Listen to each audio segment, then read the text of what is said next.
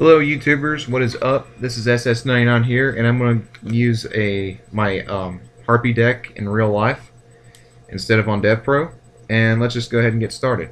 Now what I'll do is I'll just tell you what I got, explain the effects and why I run it, and then in the end I'll tell you guys some really sick strategies. So anyway, I run 3 Harpie Chandler. Harpie Chandler is your main Harpie of the deck. You ditch a Harpie, you get another Harpie, or you can get Pet Dragon for a rank 7 play, which is good. I run 3 Harpie Queens. Harpie Queen is your deck thinner. You ditch her and you get a Harpie's Hunting Ground in your hand, or she's a 1900 beat stick, so she is really awesome. Then I run triple Harpie Lady 1. I know that people don't usually like to run Harpie Lady 1. Some people like to run 2 Cyber Harpies and like 1 Harpie Lady 1, but I love Harpie Lady 1. If you have more than one in the field, you pretty much got a lot of power on the field already. Like if you have Harpie Queen and you got 3 of these on the field, that's like 900 attack points for Harpie Queen, which puts her at 28. And if you have Harpie's Hunting Ground, it puts her at 3,000, which it would be as tough as Blue Eyes. I run 2 Dancer. I don't like to run 3 because 3's dead to me. But if you want to run 3, go ahead. But she's your back row popper basically, because if you have Harpie's Hunting Ground on the field, you return her to the hand, it pops, and then summon her again. It pops another back row, and there's something else that I'm going to discuss with her about her later. 2 Summoner Monk. You run a lot of spell cards, so he's a must-have, and plus he's an instant way to get your Zephyros the Elite, which I will explain the strategies with him in just a second. And then I only run 1 Harpie's Pet Dragon. Some people like to run 2, but I only like to run 1 because I tried running 2 and I didn't like it. Because you always draw in at least 1. I like rank 7 plays as much as the average guy does, but it's too inconsistent. Next we run 3 Hysteric Signs. Hysteric Sign is just too broken, and I am praying to God that it does not get hit by the ban list next format, because it's great. If it goes from your hand to the graveyard or the field to the graveyard, you get 3 Harpies in your hand. End of discussion. I don't think they'll hit it because it's not tier 1, but it's amazing. I run 3 Harpie's Hunting Ground. This is your back row popper. Every time you normal or special summon a Harpie, you get to pop the back row on your opponent's side of the field. And that's where Harpie Dancer comes into play. And also, she's also helpful for Divine Wind Mist Valley.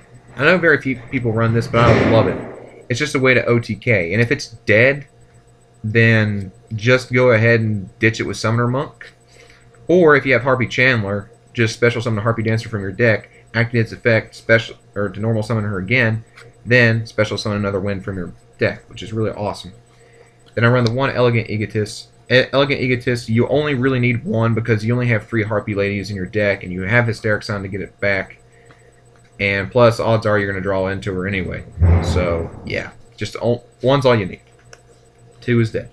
Then your staples, which are Book of Moon and Dark Hole. And I run 1 MST because you don't always draw into Harpie's Hunting Ground and Harpies. And plus, it's just another way to counteract like Fire Fist or something. But yeah, really good card. Now onto the traps. I run 3 Hysteric Parties. People like to run 2. I like 3. It is too broken.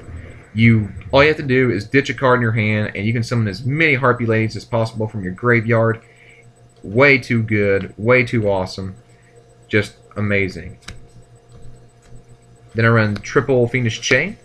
This is just a card that replaces Effect Veiler because I don't like Effect Veiler. But yeah, you know, you pretty much just negate any effect that your monster effect that your opponent tries to ditch at you. I run 1 Phoenix Wing Wind Blast. This is just another way to ditch a card in your hand, such as Hysteric Sign, and you return a card on your opponent's side of the field to the top of the deck for a dead draw, which is awesome. 2 Icarus attacks. You run a Winged Beast deck, but I'm thinking about replacing these actually because they never really came in handy. And where Harpies are not like the most consistent deck in the world, I don't think it's a good idea to run Icarus attack. It's pretty much until I get something else. I have one magical hats, but I want to run two, which is probably what I'm going to replace one of the Icarus attacks with is another magical hats, because what you do is like whenever your opponent declares an attack or just during their battle phase, you activate it, and your monster gets flipped face down. Then you choose two non-monsters in your deck, like spells or trap cards, and put them face down. That's why I get one Hysteric Sign. That's another way to get Hysteric Sign in the graveyard. That way you can get Harpies in your hand, which is cool. And I'm wanting to replace the other Icarus attack with Solemn Warning, because I don't have an extra Solemn Warning. That one's in my Blackwing deck. And then your staple traps, which are Compulse, Torrential, Mirror Force, and Bottomless Trap Hole. Just your staples. You have to run those unless you run Mermails or whatever, I guess. Onto the extra deck. This extra deck is not complete, but I will tell you what I will replace and what I want. I run triple Chidori. Chidori is just too good.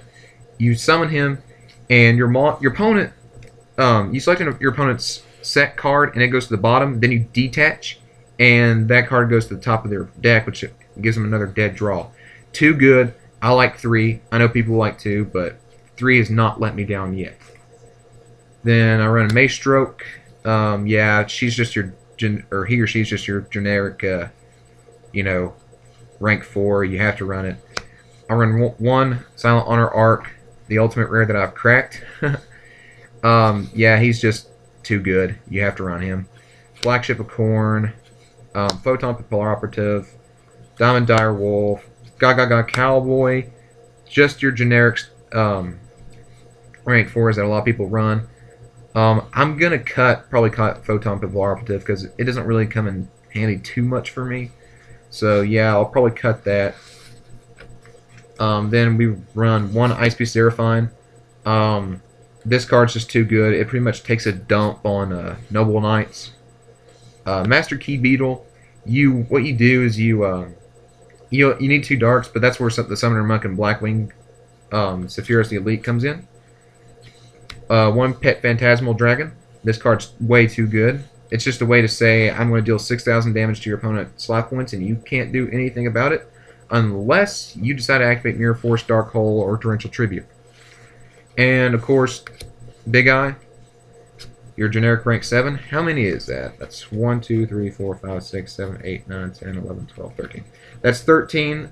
Like I said, it's incomplete, but I'm wanting to get Evil Swarm Exciton Knight, Degusto Emerald, and I'm wanting to replace Photon Papal Operative with like a Draco Sack or something. I mean, you have to run Draco Sack. He's too good. Okay, now onto the side deck. You want to run Thunder King Ryo. This is just to counteract pretty much everything that adds to the hand. I know it'll hurt Hysteric Sign, but he's only at 1, so it's very rare that it'll hurt. Max C. This is just for anything that special summons a lot, like Geargus. This will stop the opponent from special summoning because they won't want to unless they're stupid. Xyz Encore. This is just for every deck, really. I mainly use this for like the Mermails when they run that one card that negates the effects on the field. I forgot what its name is, but yeah, it's just too good to run, not running your side deck. Goes in match. You do run Wind and Dark monsters, but you mostly run Wind. And if you have Draco Sack and Chidori, then you're pretty much set. This can shut down pretty good decks. Imperial Iron Wall. This is mainly for Boojins and pretty much anything that banishes. And plus, if you're up against Mermails, they can't summon Tidal. DNA Surgery. This is for Boojins again.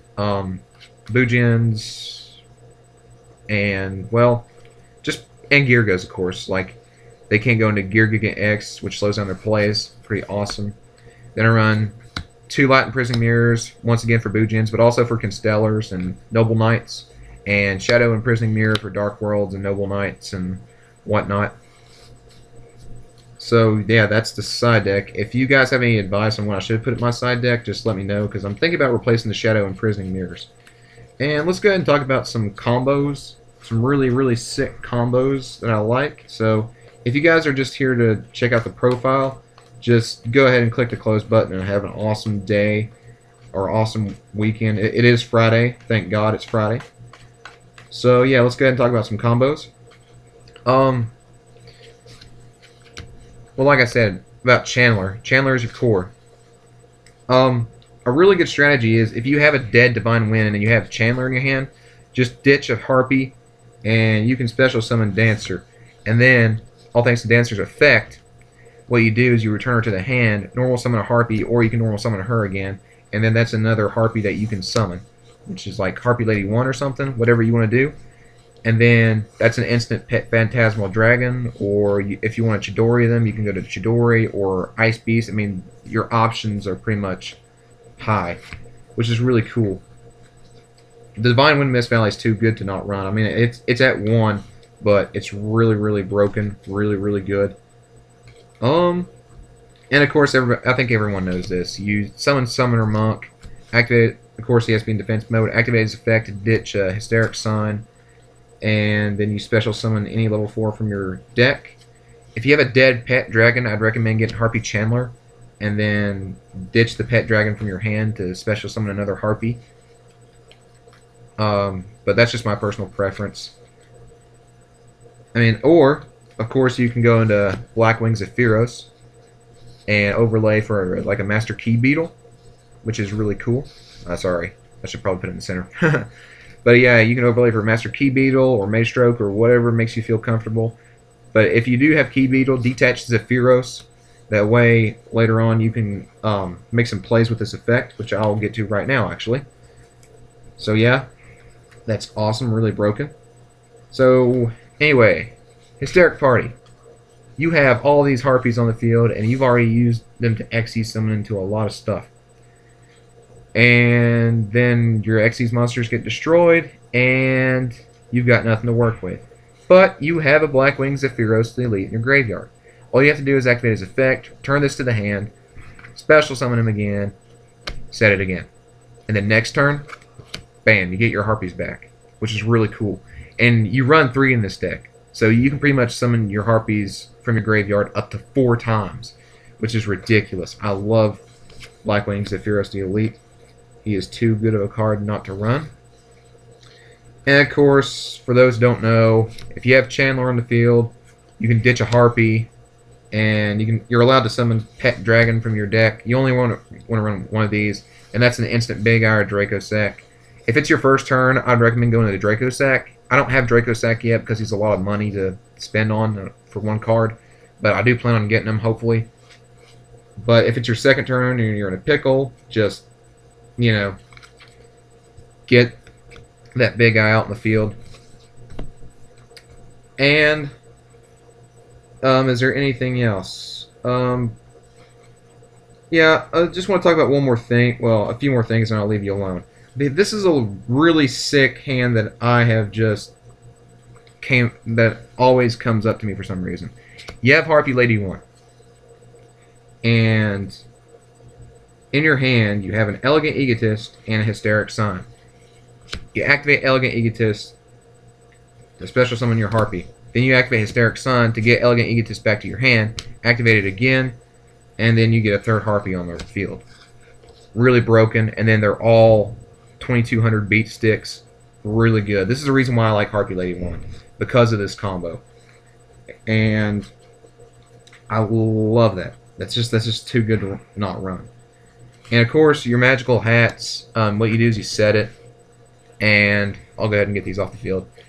If for some reason you don't want your opponent to destroy that, and you need some more Harpies in your hand, flip that face down, get Hysteric Sign, and any spell and trap card that you are for sure that you don't need, like this Icarus Attack. I don't like Icarus Attack in this deck. I know some people do, but I don't, so I'm going to replace it eventually. But I don't like to run Breakthrough Skill either for that combo, because I don't know, I just think it's dead. But yeah, so you get all your cards face down, and even if they destroy your monster and they don't destroy your Hysteric Sign and your Icarus Attack is going to go into your graveyard at the end. And then during your end phase, you get 3 Harpies. Too good, too broken. And that's pretty much it, guys. Thank you for watching, if you did watch, and hopefully I'll be doing this more often. And yeah, have an awesome day. Peace.